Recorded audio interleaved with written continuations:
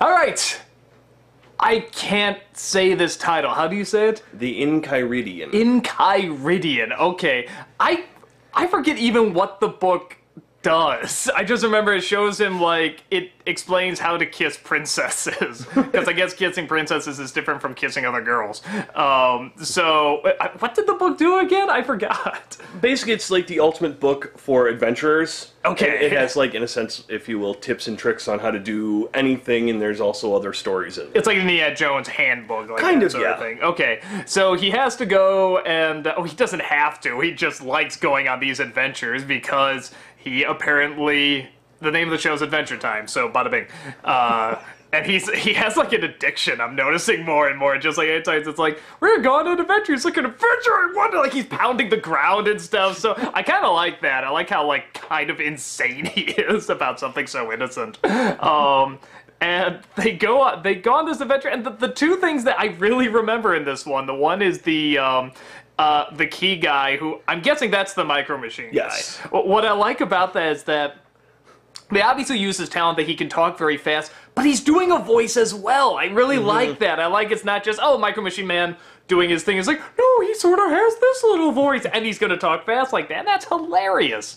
And he has the giant key on his head, which, of course, everyone figures out how to open the door. He never realizes how they figure it out.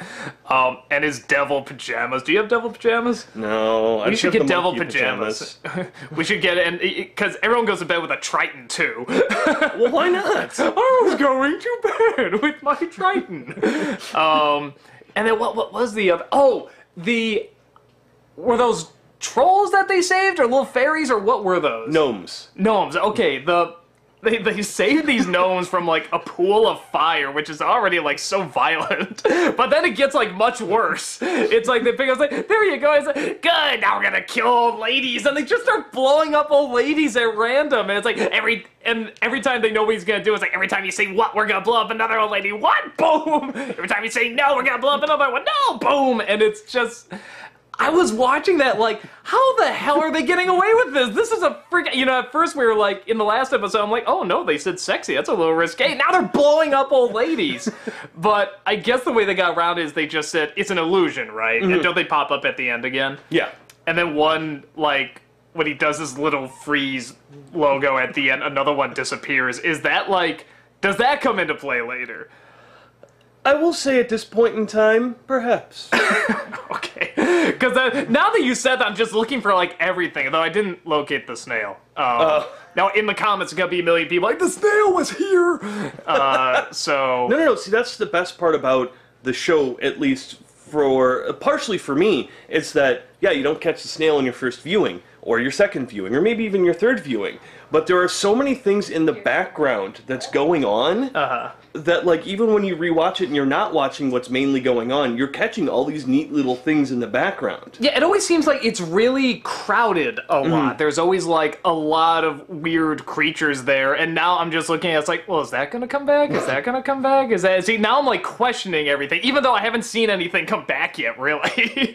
But just... I'm like trying to be ahead of the game, but again, that's the nice thing. I don't think you can be ahead of the game with this show by any means. It's really, really, really difficult to try to predict. I think if anyone could actually predict everything that was going to happen in the show, they're in like a mental institution or like stoned off their ass or something, because yeah, there's like no way anyone could predict it. So yeah, I mean, and what was that thing that had the it had, like, the cloak over its face and the red eyes and stuff. Does that have a name or no? No, at least if he does, I've never heard it. Okay. Or anything. And it's, that thing was pretty cool. And I sort of like the idea of, like, whatever, kill this monster. It was a very creative design for a monster. Yeah. It was sort of...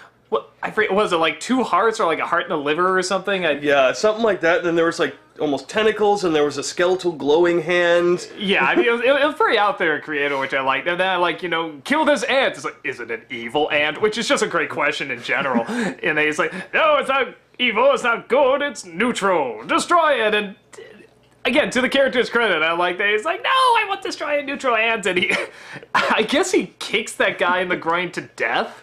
Guard kicking ability. Yeah, like he just literally vanishes after that. And the art joke I'll say real fast I really liked was the manatee or minotaur. What's it called again? Manly Minotaur. The manly minotaur who comes out, and when he flexes, his muscular arms have muscular arms in them. That was great. Like, that's a really inventive joke.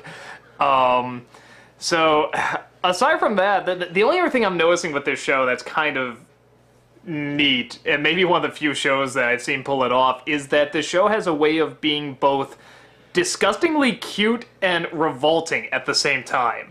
Like, you can look at the exact same design and go, oh, or go, oh. Yeah. You know, you can't, it's just whatever you see in it. And I like that. I like you can sort of do that combo. Because when I first started off, I didn't like the design of the show. That's one of the reasons I didn't get into it, especially because, like, dot eyes, I don't like in things. I forget if I mentioned that before, but, like, I think Calvin Hobbes could do it and Animaniacs could do it. But I've never seen any other show make it interesting. Yeah. But they kind of cheat with it a bit. They'll give him, like, real eyes, or, like, at one point, I remember he got angry and he had, like, 3 dot eyes in his head because it's that crazy. So they kind of work with it and have fun with it, which I think is kind of cool. Yeah, that's about it I can think for this one. Any other tidbits that you think should be mentioned about this one? One thing I really enjoy about this one is, so Finn is going after the Enchiridion, which is the ultimate adventurer's handbook, and at numerous times he kind of says, screw the handbook, I'm going to do this. Because they hear the help, and Jake is like, oh, what about the book? And he's like, not now. Kind of showing him, that shows, which gets him the book. Exactly, it shows that he's not just concerned with this, he's more concerned with being a good person over just getting this all-powerful book, which is great. And then along those lines, the Enchiridion. That comes into play later on. Well, I had a feeling that would. That's like the one thing I'm like, well, okay, I know they gotta do something else with this. If for any reason the design of the book is way too good. That becomes a major player, if you will. Okay. No, that'll be interesting. I was hoping it would, because it's like, oh, this is like, it just has a lot of fun possibilities, like the Adventurer's Handbook. It just sounds like a fun book to own in general. Yeah. You know, like, even just How to Kiss Princesses, it's like, that's just a funny chapter. It's like, oh, what else is in here? Like that, how to run away from a giant ball chasing you or something like that. Like, I'm sure there's a lot of things they can do. So, yeah, oh, before I forget, I want to whore off your podcast, because I don't know how many people know it.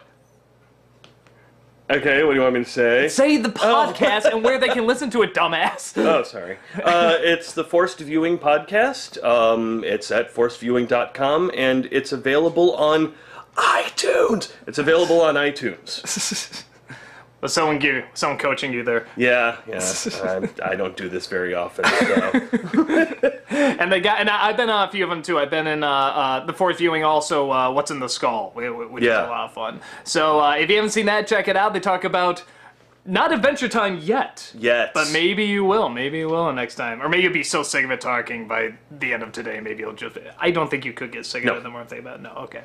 So, I love this show. The show is great. So you'll see more in the next one. Take care.